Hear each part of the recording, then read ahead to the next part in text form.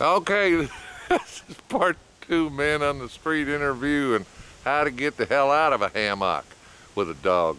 And just a little bit of humor here.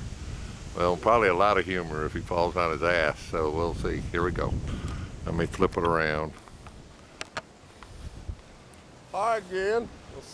This is man on the street. I'm still in the hammock because I haven't been able to get out yet. We're going to give it a try now. I think if we bring this foot over, and put this foot down, and then put this foot down. Just wiggle around a little bit. Watch out. Sort of swinging. Whoa, we're doing okay, Tess. It's okay. Don't be afraid. I got you, girl. We won't let nothing happen to you. A man and his dog. Man and his dog. She's all wrapped up here. There we go. The dog made it, didn't get hung. Here we go. All right. It's another successful dismount from the hammock. And the hammock is no worse for wear.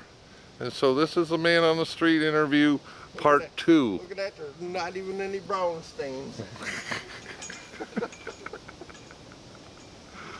Say hello there, man on the street, or say goodbye, man on the street. Hey, say y'all.